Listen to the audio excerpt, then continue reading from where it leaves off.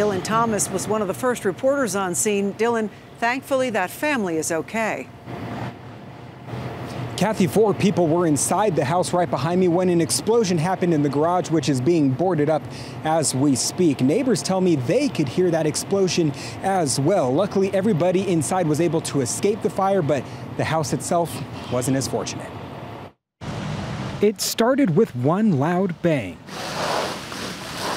A family inside this home off of 112th and Clay Street were forced to run for safety as a fire fully engulfed their home. Westminster police officers happened to be driving by. They called into dispatch reporting smoke. The family left to stand outside and watch as their home burned. When they were getting themselves out when the police officers arrived. Within 3 minutes, Westminster firefighters were on scene, later joined by North Metro firefighters as well. From the ground and towering above, firefighters battled the blaze. Dozens would respond, yet all were forced to fight the flames from outside. It was unsafe to enter the house.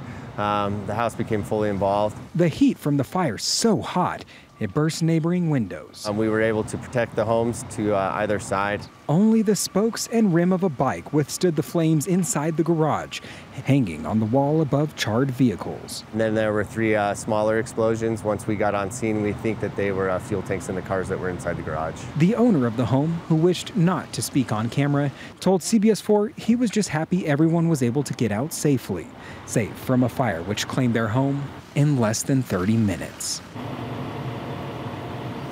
Kathy, tonight they believe that fire started in the garage, but they are still investigating at this hour inside the home. We are told the house is a complete loss. Live in Westminster, Dillon Thomas covering Colorado First. Thank you, Dillon.